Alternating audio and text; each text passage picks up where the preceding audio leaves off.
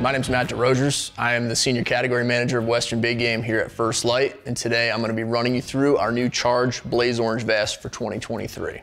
One of the key features we need to speak to first is the fabrics package. It's a 92 poly 8% spandex blend, and what that is going to do is create a very stretchable and mobile fabric face that allows for layering with the kit, as well as remaining very durable and very quiet, especially for the whitetailers in the stand.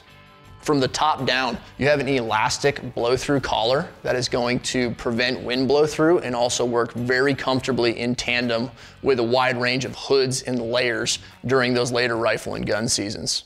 Additionally, on the back of the vest, there's a harness pass-through, so all the whitetailers who are going to be up in the stand are covered and don't have to work around a contingency for that.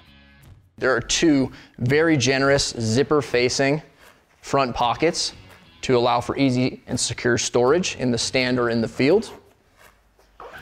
You have two side seam pockets that both, again, allow storage in their mesh pocket bag for additional items, as well as a KitLink pass-through, so you can access any pockets in your system if there's something underneath the vest without completely needing to unzip.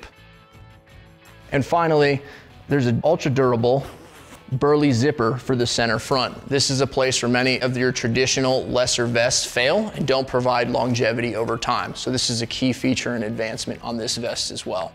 The big thing you want to remember when looking at the Charge Blaze Orange vest is it provides the increased fit and function where you might have a Kiln 250 layer on, or you might be up to a Chamberlain down parka and need the additional room and flex in the garment.